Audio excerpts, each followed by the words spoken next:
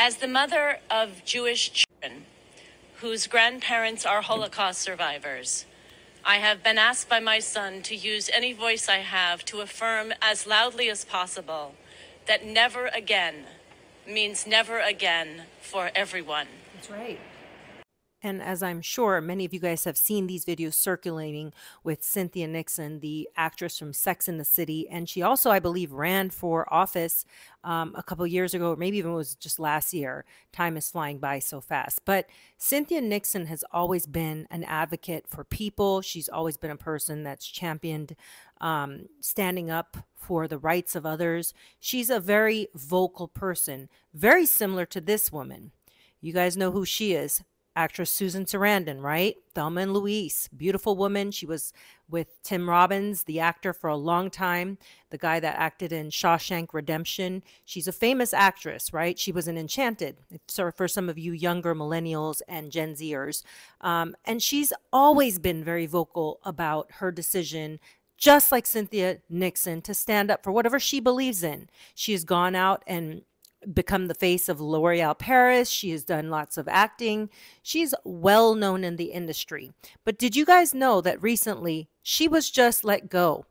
She was recently let go because of her decision to speak up about what is going on in Gaza right now and what is going on with the nations fighting and all of the horrific crimes that are being carried out by the nation of Israel. Now, I wanted to read this to you because this is one of these things where I don't think the mainstream news ever will report on what they're actually doing. They'll put it out because they have to, right? Like they have to. A lot of these people's publicists will write and say, hey, this is what happened, and we're bringing this information to you. Please publish this or whatever.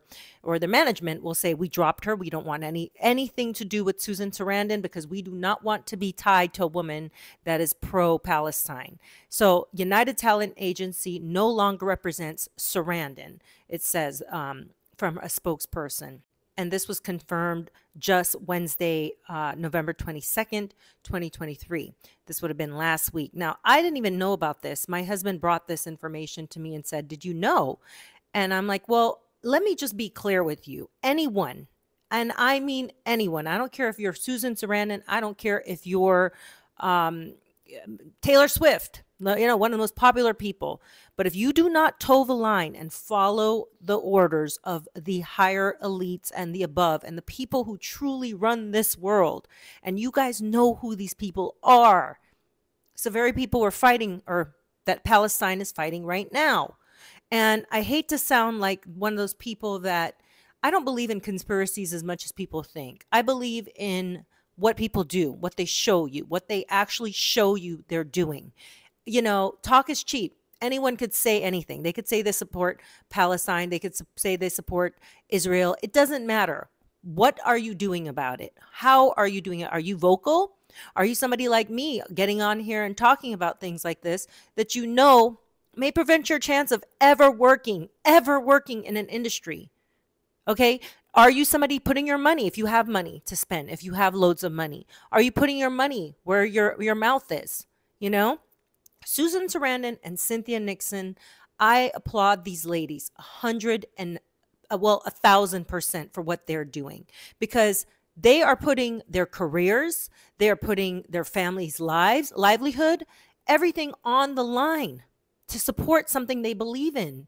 They do not believe in these wars. They do not believe in Israel carrying out such vicious attacks against people, because it is actually, at this point, in my opinion, you know, genocide.